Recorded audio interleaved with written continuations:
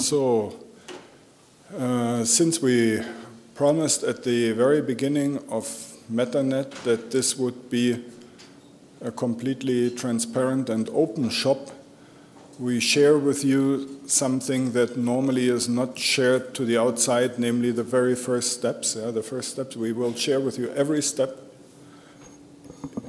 If you come to further events and don't get bored by that, then we will share with you every step in the development of what can, if we manage well, really be an important instrument in getting much more and much better recognition and support for our field. Yeah. So let me start by recapitulating what has been done so far.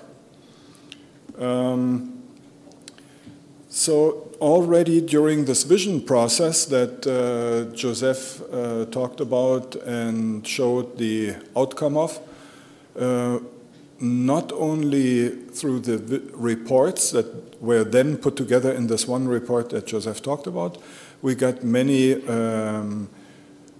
valuable suggestions that will be important ingredients to the SRA, but also in these meetings, when you get decision makers, when you get intelligent people with ideas and visions from different industrial sectors together with researchers in rooms, then you get lots of ideas on the side. You get lots of things, and we tried as well as possible to take note of these and record those. Because many of these things may come back later on. Because already you cannot keep people from thinking other things than you ask them to think about. So they come up with many suggestions already that will become important later. For instance, things that are more related to business or more related to markets, or how to fuel, how to support innovation processes that are not directly found in the technology visions. So that we recorded. Then we carefully screened the text sort not yet treated in the linguistic literature of SRA. That's a completely different text sort. There's not so many of these, and so we tried to learn from other initiatives. What did they do right? What did they do wrong? And very often it's very hard for us now to see from the results what worked later in the persuasion process, but at least we could look at it and say this is obviously not very convincing or so. So we tried with common sense and looking with many people looking at it. So we screened them, and we saw they are on the one hand quite different, but then there are many elements that are shared by all of them, not surprisingly, and I'll come to this. So then in the first two meetings of the Meta Technology Council, we discussed procedures. How do we go from here? The input, what should be all input, what counts as input, and what is the overall structure of the SRA. And so how can we then use the input to fill in contents into the structure? So I'll start with the structure and get your... Later we can discuss it here. So this is the outline that was agreed on right now. If it's agreed on right now, that doesn't mean it's now all cast in iron or hammered in stone. Even that can be changed, but right now this is the state of discussion. So most of the SRAs start with some letter from some coordinator, and here I think we are such a strong group, we should not have one name on here, we should have all the strong names, all the partners of MetaNet. Then describe briefly Meta, its objectives and goals, just to tell people who this is coming from. Then of course we need to start with an executive summary. And now the important parts come, and the 2, 3, and 4 are more the statement of what's going on now, what's the state of the art, what are the chances, and 5 and 6 are the planning part. So the next part is pulling together, summarizing all of the things that we found about multilingual Europe, the facts, the challenges, and the opportunities. We need to define it. We need to say what are the facts. of the languages, of the technologies that are used for the language, although we come to the real technological part later, but more to the solutions. Yeah? What's multilingual Europe? What are the economic challenges coming through through having these many languages? What are the special challenges? But also, what are the opportunities that we have? So this is still on a non-so-technical level. The next thing is we need to say, what is information communication technologies like? What is it like today? What are major trends and what are major predictions? Because whatever we need later to plan needs to fit somehow in there. Yeah? We cannot change all of the field of ICT. Yeah? We have to live with whatever we think are the constraints, the components, the major trends. Yeah? That's difficult. Some of the predictions are difficult to make. Then the next part is, now we come to our part to language technology itself. We need to say, where are we? Let me go right away into the otherwise I will lose too much time and come back again. So let me rush through these major points because we need your feedback then. So multilingual Europe, so facts, challenges and opportunities. Yeah, what are the economic, cultural, societal challenges? Which of the challenges can be addressed by technology? Not all of them can. Some have to be addressed by policy making or legislation, something else. The opportunities, what are the opportunities for business and society, and which of these opportunities require considerable support? Yeah, if there are opportunities that will be taken by industry anyway, that's fine, yeah, then we can point it out to them, but it's... So then ICT, I mentioned it, what's the current state? Summary of ICTs, information communication technologies that are relevant for language technology. What are the computing paradigms, processing, I/O, software service engineering? What's the embedding of things in other technologies, embedded ICT? What are the applications, main applications?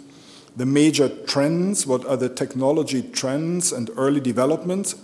I mean, early developments also in research, things that may not even be visible yet to the public, but we know already because we are connected to research that they are going on. The predictions, which major changes can be predicted. And of the major changes that can be safely predicted, we should also add, at least as possibilities, yeah, a few other potentially disruptive changes of which we are not really sure whether they can come, just to show that we are aware of this. So if, for instance, tomorrow quantum computing takes over much faster than we think, yeah, what is going to happen? Things like this. So then language technology, state limitations and potential, state of the art, language technology industry, sectors, companies, products, markets. What are the limitations, technological limitations for applications and markets, barriers from business and markets? And what's the potential of language technology for multilingual Europe? And what is also the market potential? Now, note one thing here, that we did not separate the technology completely from business. Because this is, if you look at it, usually if you get here, some business people write some business part, some technologists write this, and 2 chapters, it usually does not fit. It's not convincing anymore. It's not, it needs to be one story. It needs to be interacted. So we need very closely, we need to work together with the business people very closely in putting it together. So then, now we come to the planning part. First, the grand vision, the guiding vision for language technology in Europe. We take the input from the vision paper that Joseph just showed, but this paper is very good, it's very convincing, it's food for thought already, but when it comes to deriving from this now major targets of investment, something like multilingual information management is not yet the slogan. Yeah, there's not yet the so we need some applications, some solution, some attractive solutions, applications that are driving, that can be described in a short time, that will of which people will say, yeah, that's what we need. Yeah, that's what we want. And so we still need, on the communication side, one translation process and one condensation process. So Then we need major predictions on technology progress. We need to also take the input from the vision groups. What can we change within the time frame, within the next 8 years or so, or 10 years in language technology? And then we need, I come back to this, 2 to 3 attractive and convincing solution visions, yeah, that can be derived from these divisions of the vision paper. They will, all the ingredients, maybe not all, but many of the ingredients will be there. But we need for each then solution vision, sketch out the vision. We need to say what are the needed language technologies, the needed progress, other technologies, maybe other technologies needed from outside. And what would be the prospective impact on society, economy, and on the markets? Not quite the same. Economy and the markets. Markets are part of the economy, but it can have economical effects even without being on the market.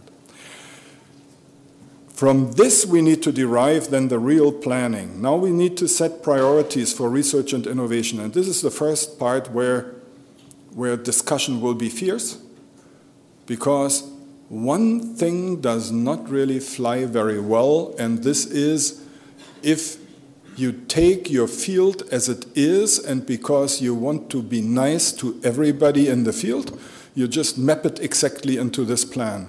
No prioritization, you take it as it is, yeah, and you just describe it in a way. That would be nice, you don't lose any friends, yeah, that's a very good thing.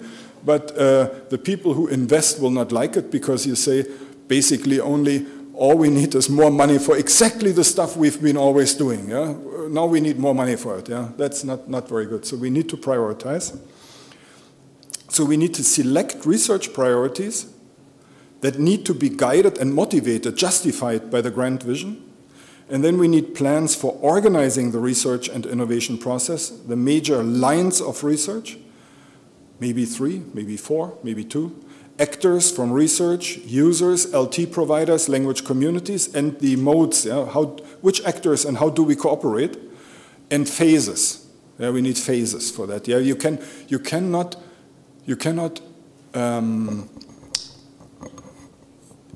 claim that you are able to plan, for instance, a time 6 years ahead in the same granularity as the first years. Yeah, that's pretty clear. And from that, then we can talk about instruments. What are the instruments that are there already? And here we have to be very careful, because this big European machinery is not shy in making up new instruments every day. So we need to not to lose any opportunities. We always need to we need to adjust this to new planning, because it's clear that during the next 2 years, or during the next months even, there will be lots of discussion about other types of organizing research. Yeah?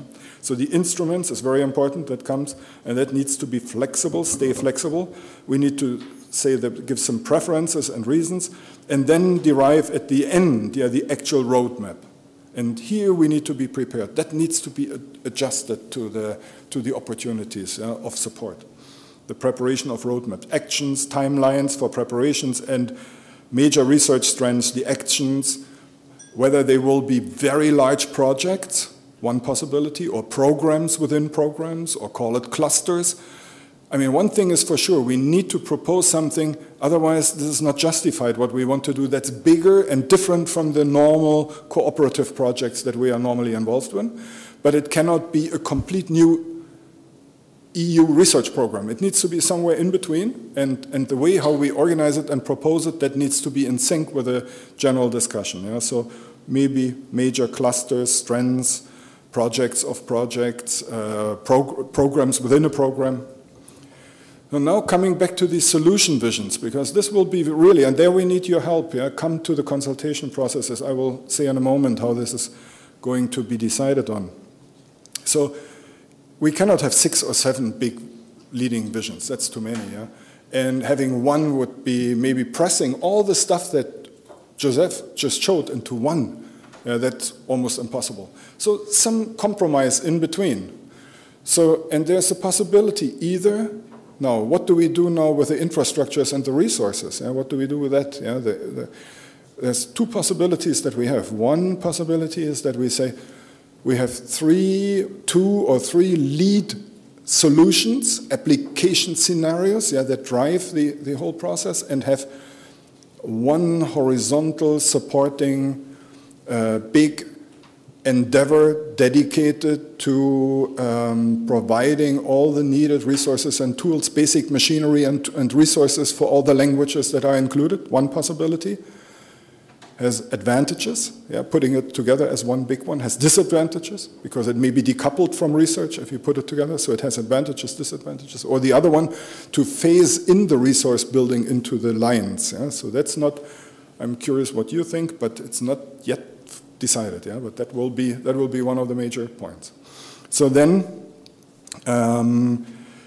we need to be broad in the sense that these visions, just the way that Joseph already sketched now with the visions seen from the technological viewpoint, not yet from the market and from the convincing, yeah, from the persuasion.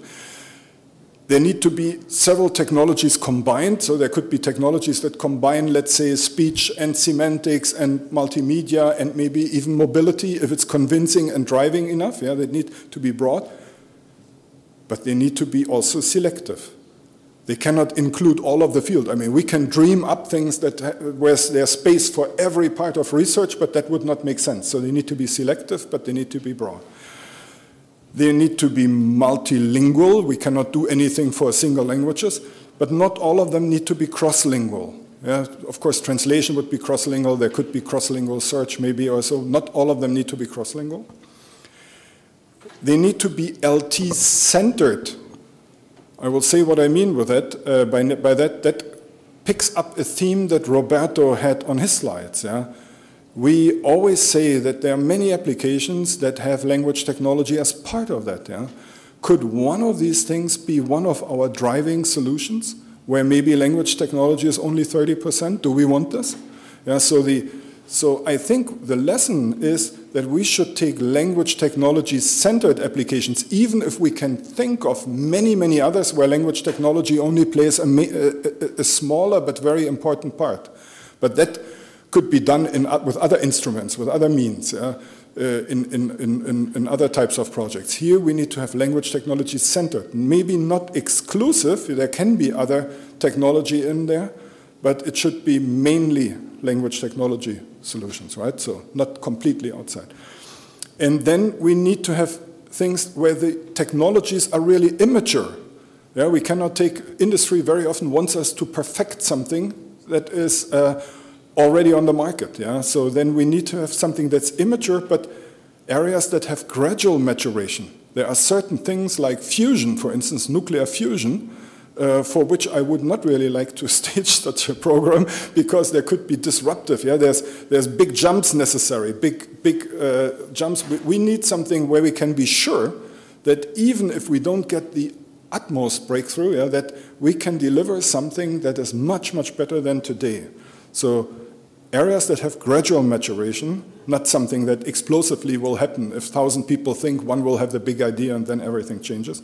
Fortunately, our field is not of that sort anyway.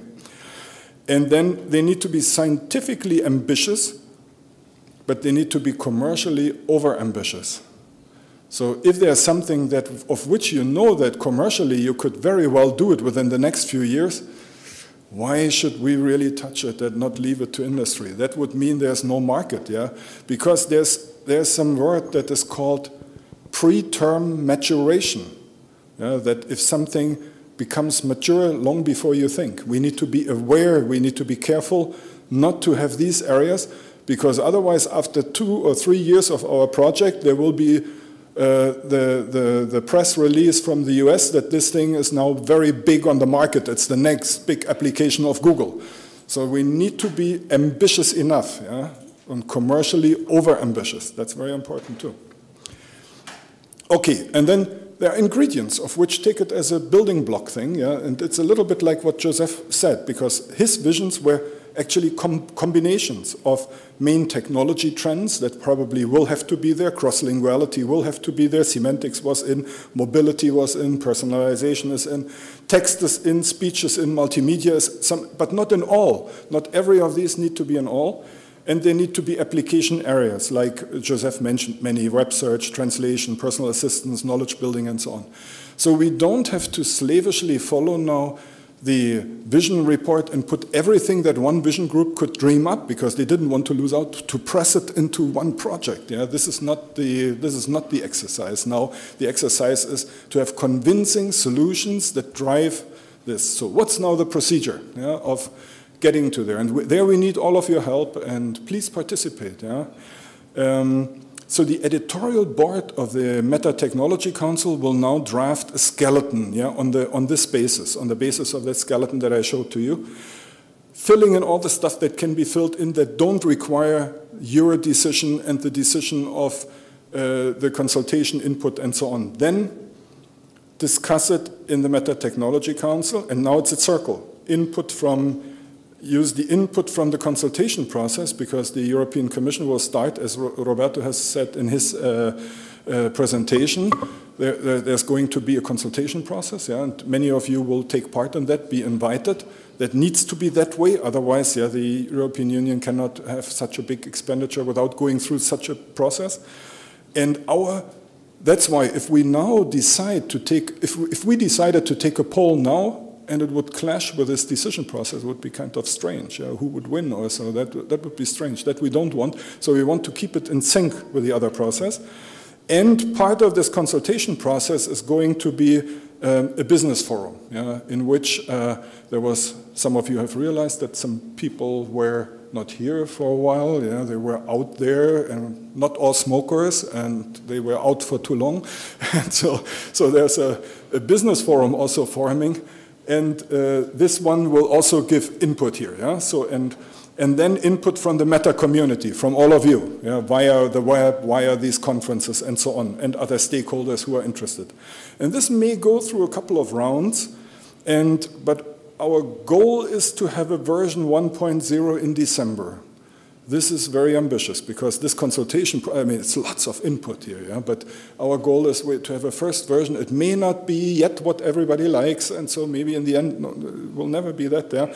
But, and then we need to go, we need to shoot for a final SRA, including the roadmap, meaning already instruments, timelines, exact plans, and so financial estimates and finances, and so that by mid-May, so that it can still feed in time with what used to be called FP8 in the Horizon 2020 decision process, yeah, in Horizon 2020. So this is so you all understood the procedure, you can all be part of it. Actually, you have to, yeah? Not everybody, but most of you have to, otherwise it doesn't work. And you can be part of this decision process. In the end, if we still have the time, Nicoletta, then do something. Do we still have the time or not? We still have 5 minutes. Okay, well timed. Okay.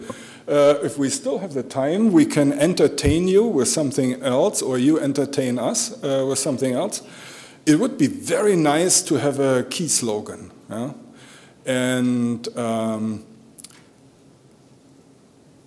it's not absolutely necessary, but many of the other initiatives have it.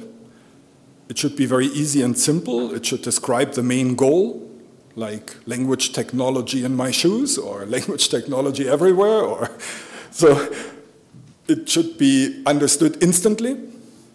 It should be effective outside of LT. This is very important. So 90% of your proposals will already be out by that. So outside of LT, because it needs to work with public decision makers, with deciders in the corporate world, with media and public. Yeah? And so we collected during our meetings, this is not even a complete list. We were always taking notes in several meetings. Yeah?